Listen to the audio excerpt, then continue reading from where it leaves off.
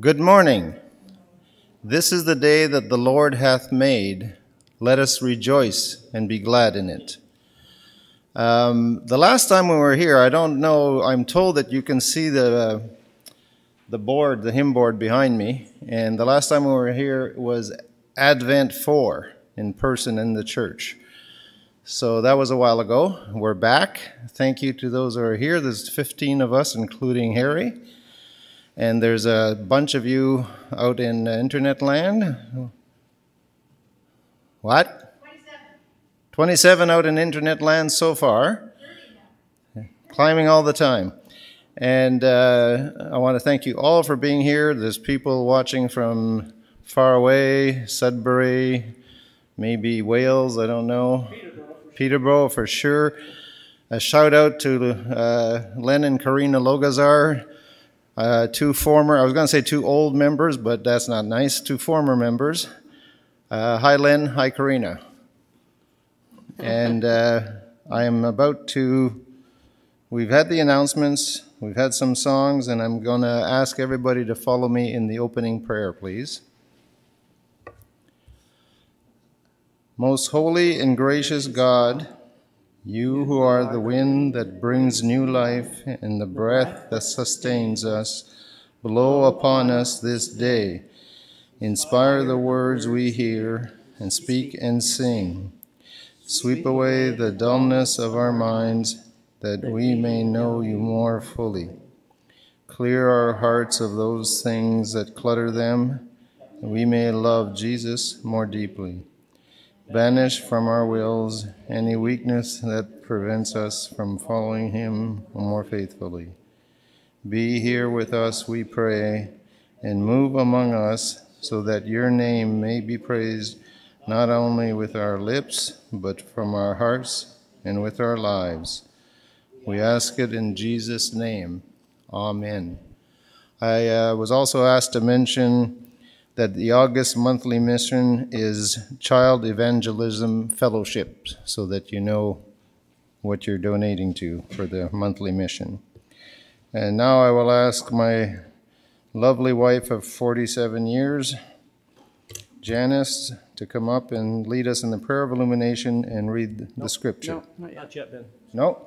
I have it right here. Yeah, that's Lachlan. Okay, so what are we doing now? I'll You're going to take over? Yeah. Okay. For a bit. Later for Janice. Janice needs to hold her horses. Can you hear me? Okay.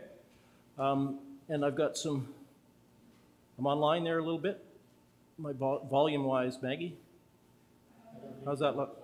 It's not bad? Okay. Morning. I've been a little antsy and excited about today because there's so much technology going on. And if you were here last fall, you'll recall that we had a lot of problems. So we've been working pretty hard at correcting those problems, but that doesn't mean we have done that entirely. Especially sound is tricky. So we're hoping that the sound is half decent today, but we will tweak that as the weeks go by. So hi everybody out there as well. This is my second service. I went to Lachlan today. We had 10 people at Lachlan. It was crazy. And you're, what'd you say, Ben? 15 here? 15 of us here today. So maybe someday when we add to it, we can use the camera and pan around and show everybody or something. So you're welcome to, everybody welcome to join us now. It looks like hopefully we'll be open now for the duration, forever. I don't know. If the numbers stay down, the Delta variant doesn't get us, whatever. There's a few ifs, but it looks pretty good. I will declare myself double vaccinated plus about a month, which probably most of you, it's not politically correct to ask people about that, but... well, I did ask everybody who is. Oh, there you go. So he did that anyways. Okay, so what we're doing is hopefully close to the stream that I've been doing week by week. I actually been doing it from where Maggie's sitting, and I had a green screen behind me with the office picture on it. It's kind of fun. And every week we feature a little bit of an instrumental ministry from Melissa, and we'll do that now with the the Be Thou My Vision slide. Let's do it.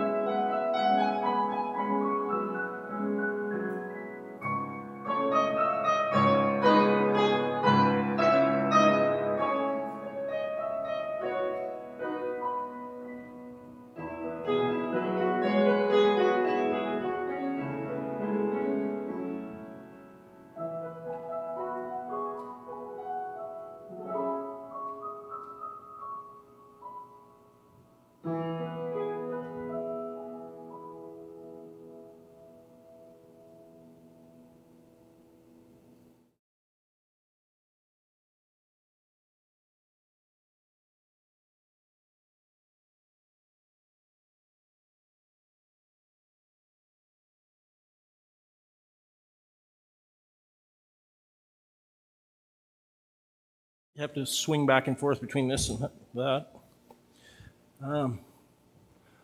So thanks, Melissa. Yeah, I'm interested to hear how that came across in the Streamland. It's going to be, if you come to the service, of course, we're kind of betwixt and between involving people that are out there and involving you folks that are in here. So it's the new world. I thought I tuned this. Humidity.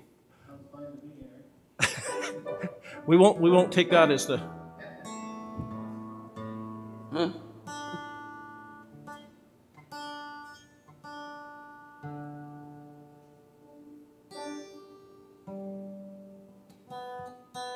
So the problem with live, if you record it, you can cut that out. You can tune it before you record. It's a lot more fun. It's the real deal.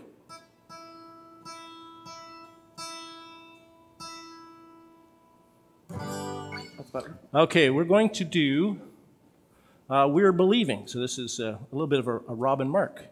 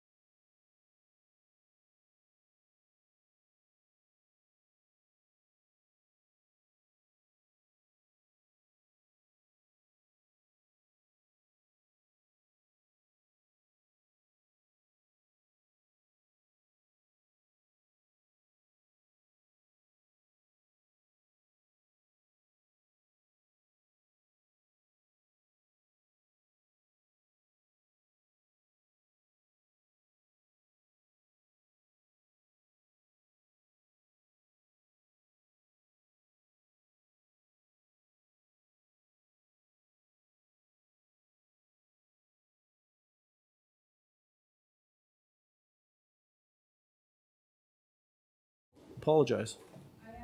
Hey, so sorry about that. We apparently, the sound didn't go through for that song, but at least the slides were sort of there. A little out of order, but yeah. You need two people. And yeah, so just so we're going to check, the next time we have a hymn, we'll check the hymn first and make sure that the sound's working. That's odd. But I had something like that. So that's our first glitch, major glitch, hopefully. Yeah, can somebody type in and say... if the audio's on now. If the audio is on now, if the audio was on during the song, it was off, just... We can't do anything about that now, but we'll work towards fixing it. No, they can't hear you. They Right can't now? hear me right now. No. All right. Okay. We're going to pause, and I'm going to see if I can fix it. It was working before, though. It just quit.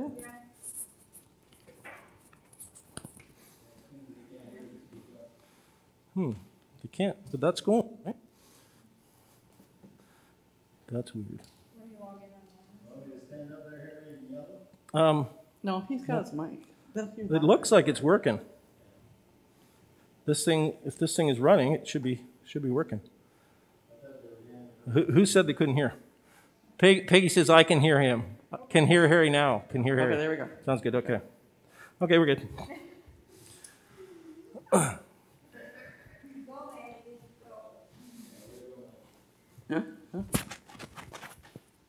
Harry, this is like Ken Noble's service. Oh, did this happen at the service?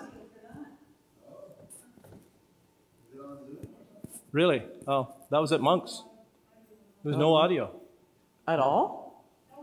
Wow. Well, the Monks know. People kept chiming in about that on Zoom. Yeah. It's not only us. No? That's too bad. Okay. Hopefully they recorded it.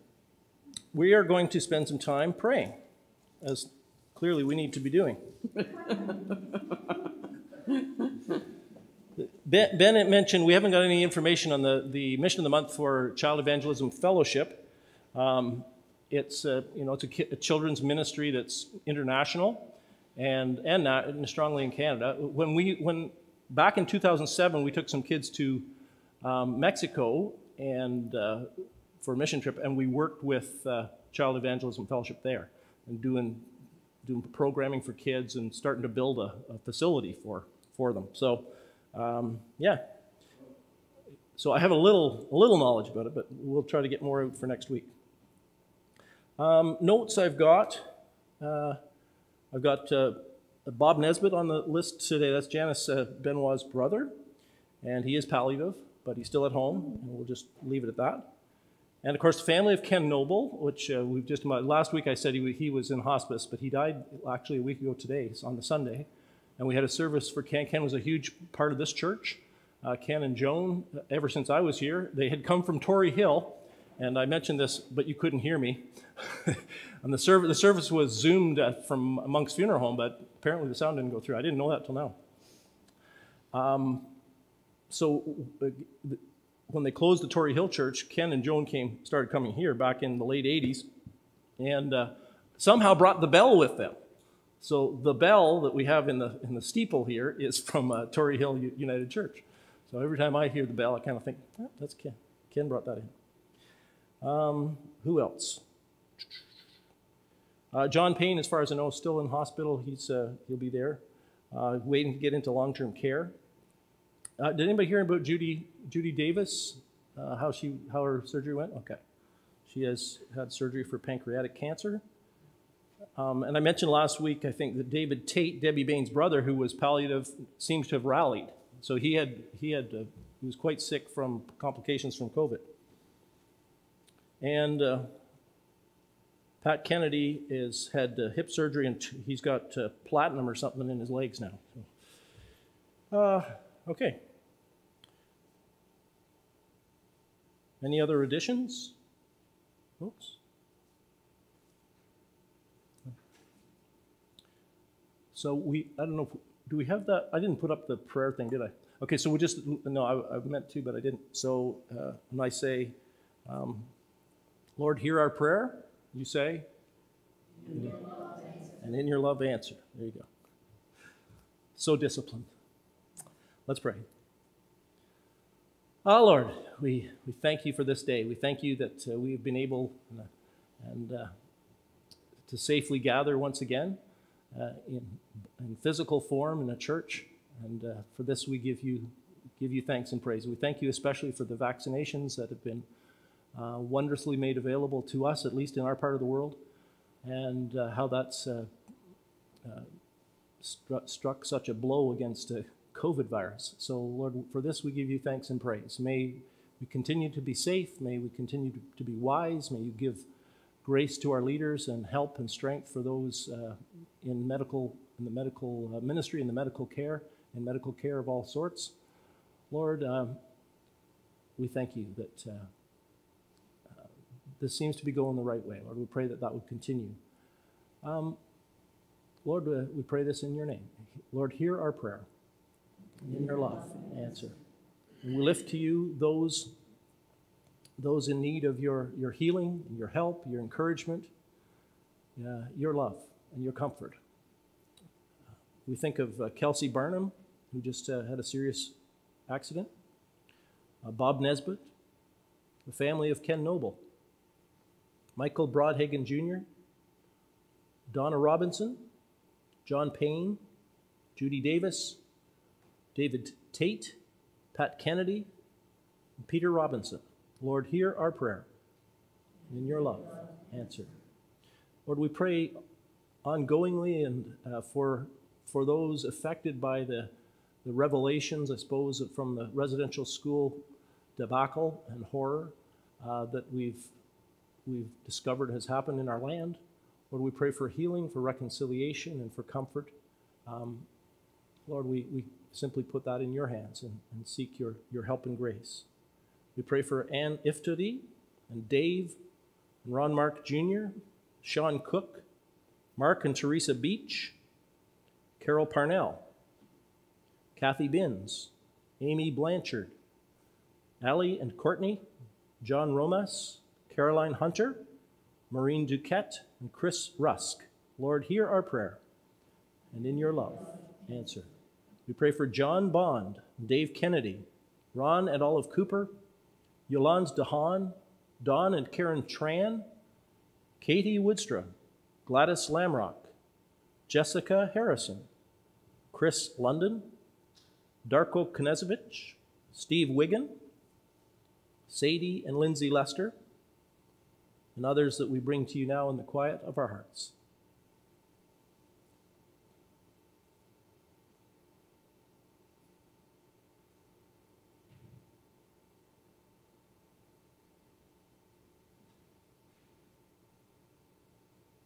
Lord, hear our prayer, and in your love, answer.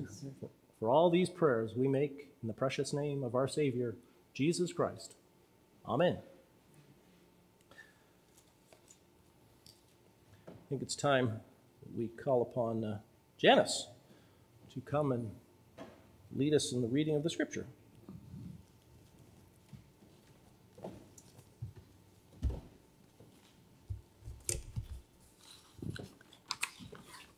Good morning. Morning, Janice. I'm going to be reading from Luke 10, verses 38 to 42 in the New International Version, and it's entitled At the Home of Martha and Mary, but I forgot the prayer of illumination first. Gracious God, give us humble, teachable, and obedient hearts, that we may receive what you have revealed and do what you have commanded, through Jesus our Lord. Amen. At the home of Martha and Mary.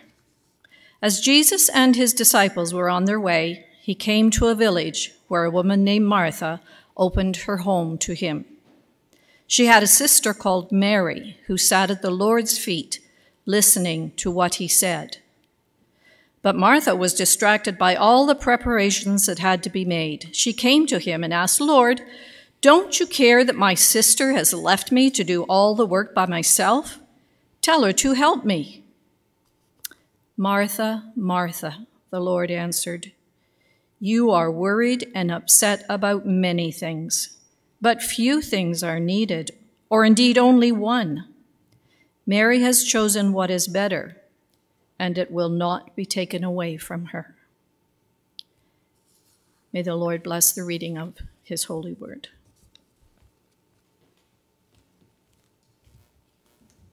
Amen. Thanks, Janice.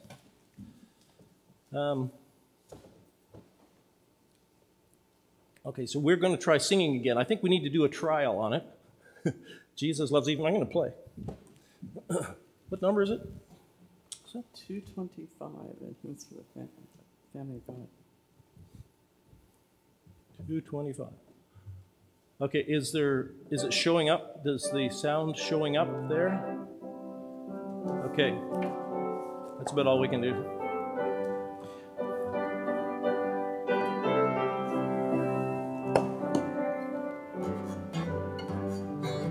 Would you like to stand? I am so glad that my Father in heaven tells of his love in the book he has given.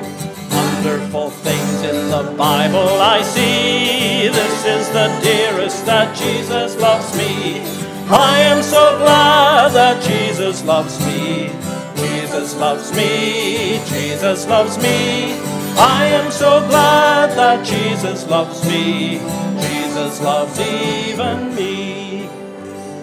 Though I forget him and wander away, still Jesus loves me wherever I stray. Back to his dear loving arms would I flee, when I remember that Jesus loves me.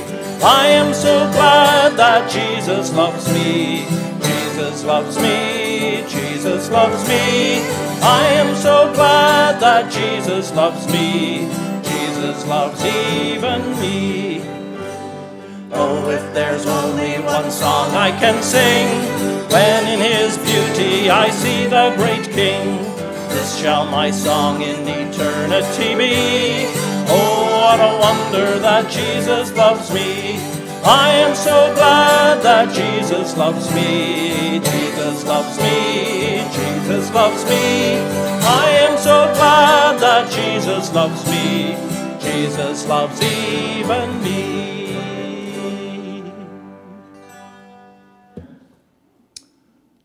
Have a seat.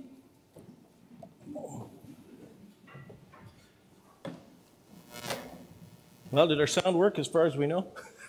Yeah. Yes. Well, we'll have to see how that comes out.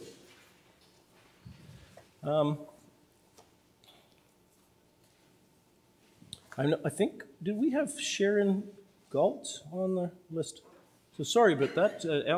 Sharon had just had lung surgery, and that apparently it was commented on in the early part of the stream chat line that she's doing really well, and recovering. So thanks be to God for that. I'm going to put her on here for next week. And there's a message that Dave Kennedy is home. Oh, wow. Dave Kennedy is home. Now, he's been in hospital for months, if not like a year. Boy.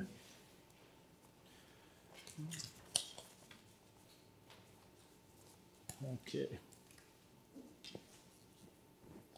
Let's pray.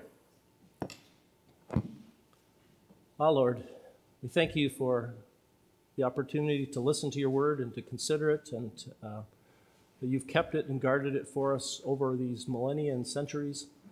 And Lord, as we consider it today, we pray that you would work your will in our hearts and in our lives. Lord, you would teach us, and you would call us, and you would fill us with your Holy Spirit. So help us in this time as we think about the word before us. In Jesus' name we pray it. Amen. Okay, we've got to get me shrunk down a bit more, I guess. Do you know how to do that? I'm trying. Or you can just slide me down a bit.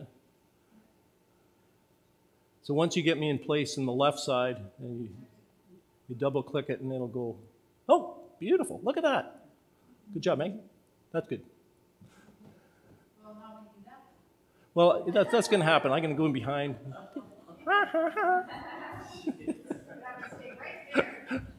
Yeah, good luck with that. So this is better right about there. Okay.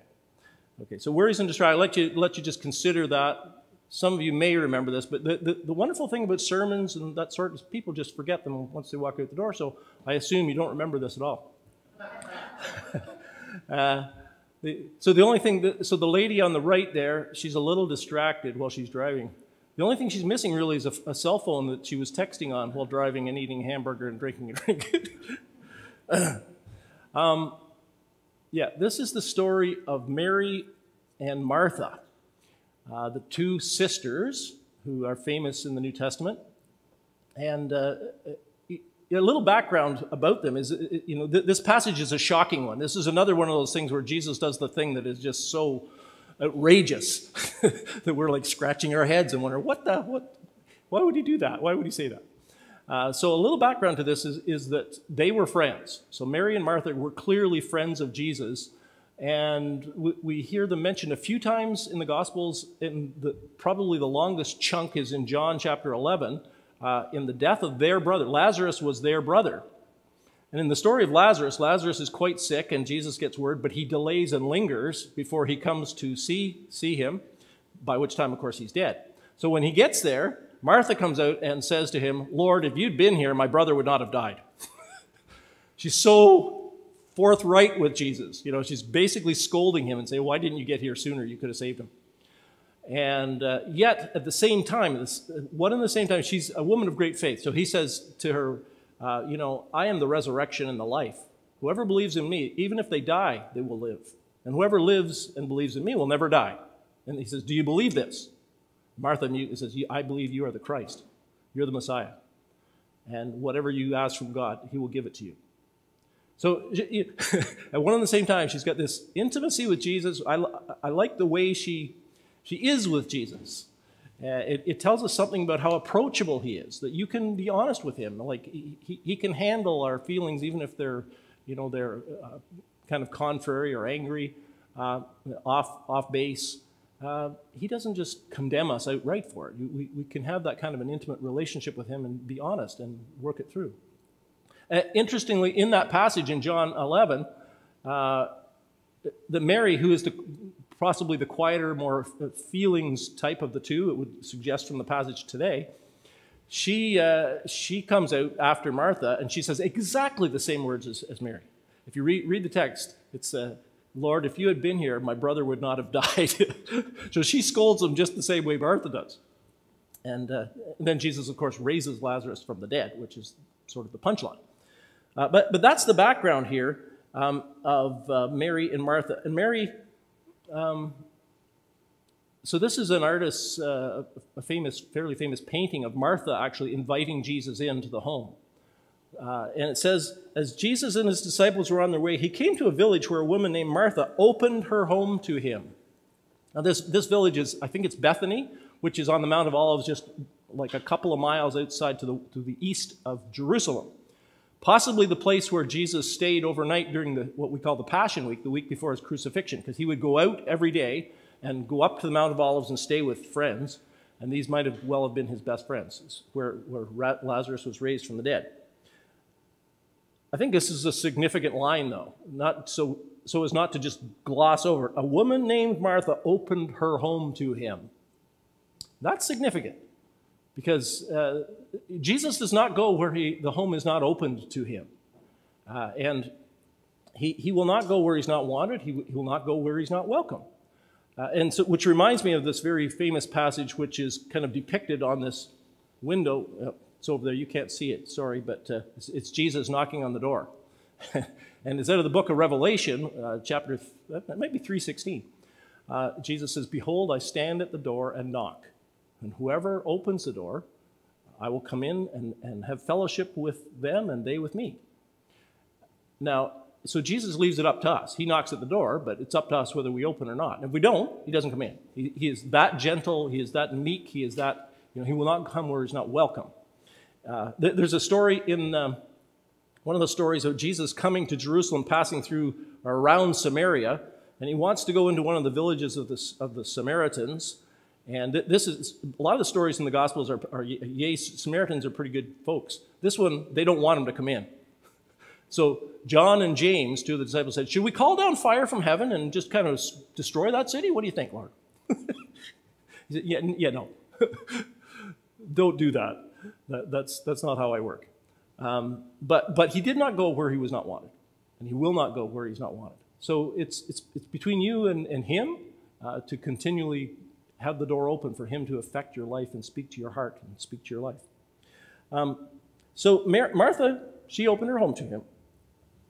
And so then it says she had a sister called Mary who sat at the Lord's feet listening to what he said. Let's take a look at that. So here's a depiction of that, which is it's pretty good. There's Mary hanging on every word that Jesus has to say, and Martha working diligently away in the background. And she's not really happy about this because Mary's not helping. And this is a fairly common situation, especially I've noticed, I've talked with a lot of people who live in cottage country and who have people come up to visit. And very often, there's a little bit of annoyance because, you know, they'll be working diligently to put on this great meal or whatever, and you know, everybody else is off playing or swimming or, you know, be a bit of fuming. I mean, it's just natural. It says, Martha was distracted by all the preparations that had to be made. Now, so this expression, who sat at the Lord's feet listening to what he said, that's a kind of Middle Eastern idea. To sit at the feet of someone meant to be there, to see yourself as their pupil. They are your authority. They are your teacher, your rabbi. Later on, it says of Paul the Apostle that he sat at the feet of Gamaliel. And that, you know, they probably actually literally sat at their feet, but it really was, this means to convey that was their teacher, their professor. They learned from them. They were followers. So Martha was distracted by all the preparations that had to be made. So she came to him and asked, Lord, don't you care that my sister has left me to do the work by myself? Tell her to help me. You can possibly, you know, boy, this is timeless. That feeling and that, you know, that outrage. And many of us, if not all of us, have experienced this to some degree or another. But the funny thing is that she has the gall to tell Jesus what to do, right? She's going to tell Jesus, this is what you should be doing. Tell her to help me. And yet, that's how comfortable she was with him again. That's how, you know, and it's kind of like those prayers of lament. You go back to the Psalms and say, Lord, why don't you help me? What's going on? And that's okay. That is honesty in prayer until we get it sorted out. It's a way we wrestle with our God. So this is Martha. She was not happy. So Jesus says, Martha, Martha, you are worried and upset about many things, but few things are needed, or indeed only one. Mary has chosen what is better, and it will not be taken away from her. Mary has chosen what is better, and it will not be taken away from her. And this goes against the grain, because we think Mary's slacking, and she should be helping. So what's going on here? Jesus is using this as a teaching moment, clearly. I have to turn my page, so I'll get back on that. Well, let's think a little bit about kind of the part that worries have to play in our lives, because it's huge. I mean, we are worriers. Now, the worrying that we do, the anxiety that we have, it often can be condensed to what if. Well, what if? There's a lot of what's. What if this doesn't? Boy, I can tell you, I wrestle with this. I'm not. What this is about is a Christian discipline of dealing with anxiety, and there are lots of instances of this kind of teaching and presentation in the New Testament, and this is one of them. For instance, Jesus talks about this quite a bit in the Sermon on the Mount. He says, consider the lilies of the field, consider the birds of the air. They're not worried about anything, and your Father feeds them. Are you not of much more value than they? So, I mean, that's another teaching on this problem, this situation we have where we worry all the time. So a little bit of the psychology of it, perhaps. So let's say this is the sphere of concern that we have, all the things that we care about. Personal things, national things, international things, COVID, poverty, climate change, whatever. So it's huge. Then, you know, we may have an influence. Now, this is not to scale, by the way. In truth, our influence is way teenier than that. We have a little teeny influence. It means we might be able to say something or nudge somebody in a certain direction, or perhaps persuade somebody of something, maybe. Or maybe, you know, have some say in something. But beyond that, then there's control. So that's even smaller than our influence, is, you know, how much control do we actually have over any of the things that concern us. And when it comes right down to it, we don't really have much control over anything but ourselves. I mean, we can nag each other, we can nudge each other, we can persuade each other, but we can't make each other do stuff in a normal situation. So, and even self-control is limited, I find. So, you know, those are tiny little circles within the area of concern. So let's see if for those in the church, the pointer works. So from here, the area of control to the outside area of concern, this is all the place that there's room for us to worry. And so we do. And we struggle with this. Here's a survey of 2,000 Britons. Apparently that's what people of the British Isles often call themselves, I guess, from 2015. The research revealed we spend on average 1 hour and 50 minutes a day fretting, amounting to 12 hours and 53 minutes a week, per week, or 4 years and 11 months across the average adult lifetime of 64 years. Hui! By the way, that's exactly my age. I don't mind telling you. I guess I've worried for 4 years and 11 months. If I'm the typical person, it's probably something like that. Wow. Scary. And 85% of things we worry about never happen. That's according to research conducted by Robert Leahy, PhD. Isn't it so? I mean, you stop and think of all the stuff you fret and worry about, the horrible things that are going to come down the pipes. Some of them happen. Most of them don't. But how often do we ever look back and say, oh yeah, you know, all that stuff I was worried about, that didn't happen. I was terribly afraid of whatever. And no, come to think of it, everything was fine. Things don't happen. So we could do a flip chart and have you list all the things that you worry about, but I decided to save time and do my own flip chart. So here's a few things that just off the top of my head. You know, money, big thing that people worry about. Pretty much all of us, in some way, shape, or form, worry about money. Will we have enough? Are we getting the best deal? You know, I don't know if that bothers you, but it does me. Should we get gas today? You know, because the price is about to go up. We got to get it to the gas station. Can we afford a treat? So from the sublime to the ridiculous, can I get an ice cream cone? Because, you know, that's $5 an hour or something. And it's not just people, it's not just the people that don't have much money that are worried about money. It's people that have money, they worry about money, whether they can hold on to it, you know? Whether it'll carry them through retirement, whether it will get taxed away, whether the stock market's going to drop, all kinds of stuff. People just worry. Health, where to start? You know, our health, our family's health. You know, is my heart going to hold out? Will I get cancer? Yeah, COVID. The COVID thing is a huge cause of anxiety throughout the world for the last almost 2 years. We're coming on to now. Safety.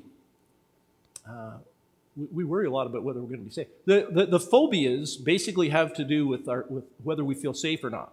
So if you have acrophobia, I have a little bit, it turns out. I didn't used to. I grew a fear lobe for that. I used to climb everything and anything. And I could be up on the top of a cliff and look out. Now I'm up on a cliff somewhere, and I've got people with me like I have done on canoe trips. And they're getting near the edge. I'm back like 10 or 15 feet. Like, don't go there. I'm sure they're going to fall over. But it hasn't happened yet. Once again, 85%. For instance, those of you that are in the church, we didn't get the banner up on this side because the nail fell out when we went to put it up, where you hang the banner. So I thought, well, I'll just climb the ladder. And then I took a look at it. I brought a little ladder and I said, yeah, not happening. A little bit of acrophobia.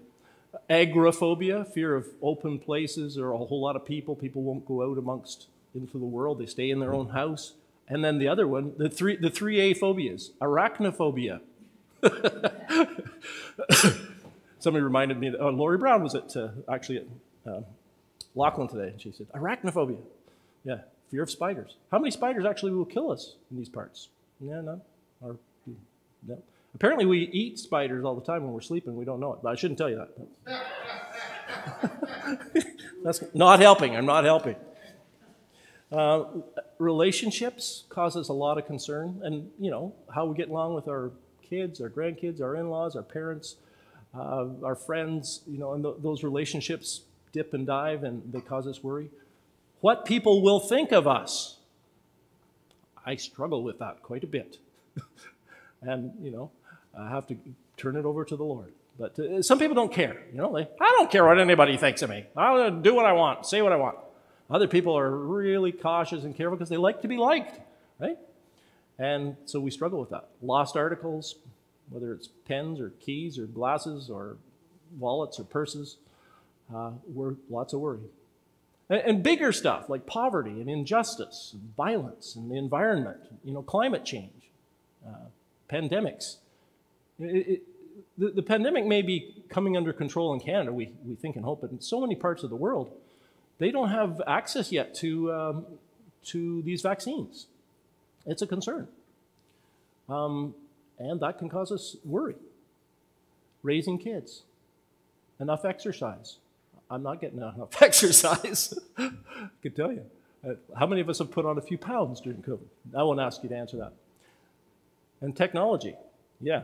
So sometimes I just want to take these computers and just break them over something and chuck that phone in the lake, and can cause us a lot of work. So those are just some of the things that we worry about. And to all this, really, Jesus is saying this. One thing is really necessary. So it's not about that those things don't matter. We shouldn't do what we can about the things that concern us. It's not saying that. But he's calling us to find our priority in life. And he's calling us to him being our priority. It's outrageous, really. But that's what he's doing. Mary is sitting at his feet, and he says, she's chosen the better way here. It says, back to the Sermon on the Mount, Jesus says the same thing. He says, seek first, it's a priority thing, the kingdom of God and his rightness or righteousness, and all these things will be added unto you. So what Scripture is telling us, what Christ is telling us, what the Spirit of God is teaching me and teaching us as the years go by, I hope, is that when we're full of worry, usually we're not very full of faith. Like we've moved away from trusting the Lord with the things that bug us. So the Scriptures again and again state things like, don't be anxious about anything, but in everything, by prayer and supplication, let your requests be made known to God. And then the peace of God that passes understanding will keep your hearts and minds in Christ Jesus. Another place, Peter quotes this from the Old Testament. Cast all your cares upon him because he cares for you. Do we believe that? Do we trust him? So Jesus is calling us to trust him. And so when we don't, our world is upside down. When we don't, when our priorities are, we're not, and this is the reason we get swallowed up by worry, is because we're not in the right place in the universe that God created us to be, i.e. in close and intimate relationship with him, where we know he's in charge and he's sovereign and he's dealing with these things that are concerning us. So when we do that, things get right. So there's a little bit of worry. I got a little bit about distraction. Look, a distraction! Where'd I go? I don't know. I think, did you touch anything? I'm just looking at the comments, so I don't think I did. No, probably not. It might be, see if it goes. Okay, it got lost. Oh well. Yeah. So maybe we'll just call it a day right there. I was going to talk about distractions. I had a picture of a preacher at the front looking at the congregation's all got their cell phones out looking up. Yeah, as I mentioned, I may have used this particular message before, and when I did it, somebody in the congregation said, yeah, I'm looking up the scripture. Yeah. Okay. And we're distracted by everything under the sun, right? And the possibility of distractions is increasing exponentially as the years go by. I mean, and not that distractions are necessarily a bad thing, but if we're called to one thing and other things are calling to us to give them our attention all the time, we have to. The struggle is to be in control of yourself. So that just because something feels good or looks good or is calling to you, is it the right thing for you right now? And so often we're so easily distracted by everything under the sun. I am. And a lot of people in my family have what they call ADD, attention deficit disorder. Well, I might be one of them. One of the pictures I was going to throw up was of the dog from Up. And in this movie Up, this dog can talk, and he seems quite human almost until he sees a squirrel. And he goes, squirrel! And he's gone. So that's kind of what we're like. It's so easily, things around us with sports and movies and books and texting and the latest show to binge, the books. And to some degree, we do need distraction. So it's finding the balance, because these things call away from the central thing. So I guess then I finished it with one thing is necessary, again, and that is, that our faith in Christ be front and center, and everything else be under that, be second to that. And I had a picture too of a kind of semi-empty church, kind of like this church right now, but this church is emptier than it would be because of COVID. But in North America, still today, I mean, I've heard that, there's I don't know if this is true, a United Church closes once a week in Canada. And across North America, of course, there's a huge drift away from the Christian faith and from church. And there are many reasons for that, many reasons. Some of them are cultural, and some of them are just the failing of the church to be aware of how to do mission well. But also, what challenges us is the zillions of distractions that are now in place. Back in the day when I was a kid, Sunday was sacrosanct. Sunday was basically for church and Sabbath and rest. Now everything's open, and hockey happens, and skating happens, and dancing happens, and everything happens on a Sunday. I just saw. Remember Eric Liddell, the story of Eric Liddell, the Scottish athlete from the 1924 Olympic Games? Chariots of Fire was called? Chariots of Fire? Doesn't take much before I squiggle out a frame. Chariots of Fire. So he was a strong Christian, and he was a gold medalist in the 1924 Olympic Games. But he refused to enter the trials for the 100 meters because they were holding them on Sunday. It was huge news in Britain back in 1924, and just because of his faith. Nobody would ever think that anymore. But there's just so much that pulls people away. People have to seriously think, how am I going to use my time? What am I going to allow to distract me? And how do I continue to keep my life and my heart focused on Jesus? Jesus says, Mary has chosen what is better, and it will not be taken away from her. Let's pray. Lord Jesus, we thank you that you call us to yourself, to know you, to love you, to learn of you, to sit at your feet. Lord, so many things pull us from that. Worries and distractions in our world and in our lives. We need your grace to help us. Lord, we need your Spirit to guide us. We need one another to help us. We thank you for all the gifts that you give to each of us, that we might be encouraged to continue on with you. We thank you for your great patience and mercy and forgiveness and love that we have through the cross. Lord, that you continue to seek that we might have our lives sorted out in you first, because you are worthy of being first. You who loved us, gave up your life for us, Lord, and have served us all our days. All that we have is yours. Lord Jesus, teach us to put our focus and our attention on you. And we ask it in your name, Jesus Christ our Lord. You who taught us in prayer to say, Our Father, who art in heaven, hallowed be thy name. Thy kingdom come, thy will be done, on earth as it is in heaven.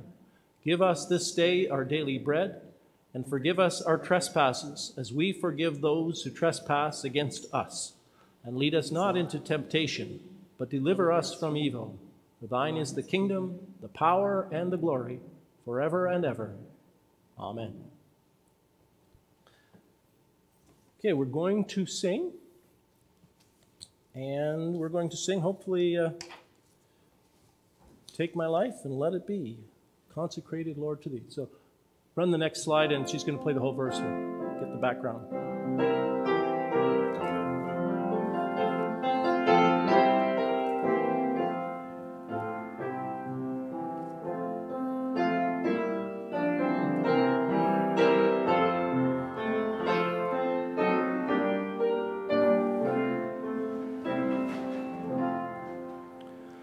Take my life and let it be consecrated all for thee. Take my moments and my days, let them flow in ceaseless praise. Take my hands and let them move at the impulse of thy love. Take my feet and let them be swift and purposeful for thee.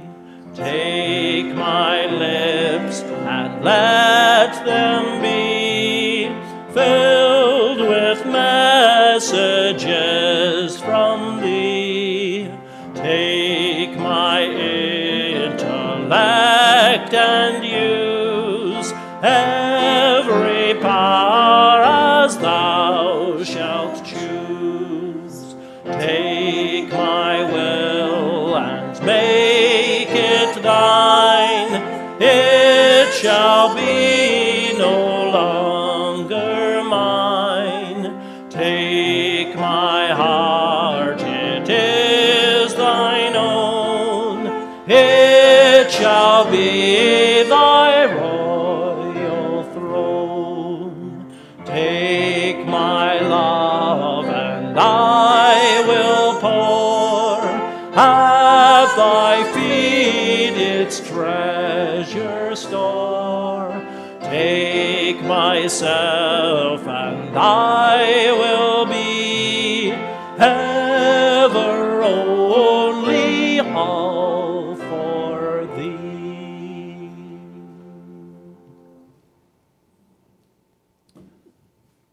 And now may the grace of our Lord Jesus Christ, the love of God our Father, and the fellowship and communion of the Holy Spirit rest and remain with each one of us, both now and always. Amen.